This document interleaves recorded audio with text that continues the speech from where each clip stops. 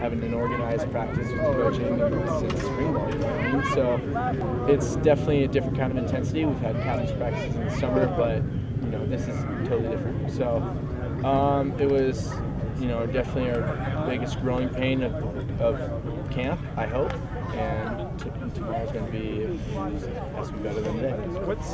What do you think you bring to the table that can be to your advantage in competition?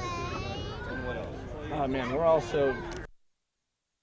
that's something we all do better than another guy, and then some is worse and stuff like that. So that's the hard part, you know what I mean? Everyone's so good that it's really hard to differentiate yourself from everybody else. We're all leader-level guys, all highly recruited. I think the main thing is for everybody, you just have to complete the ball and not take sacks. And that was the thing today was I took a little bit too many sacks, and I need to complete the ball, and I need to can't turn the ball over.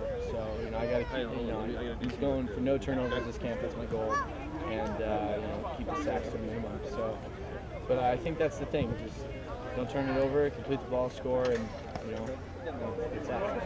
So, yeah, what about being under the microscope? I mean, obviously there's a lot of attention on the quarterback position for you guys.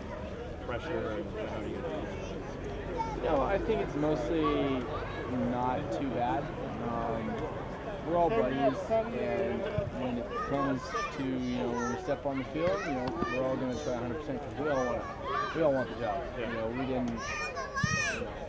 Hinner and I didn't sit and do signals last year to just sit and do signals this year. You know what I mean? It was not fun. So, I want to play real bad.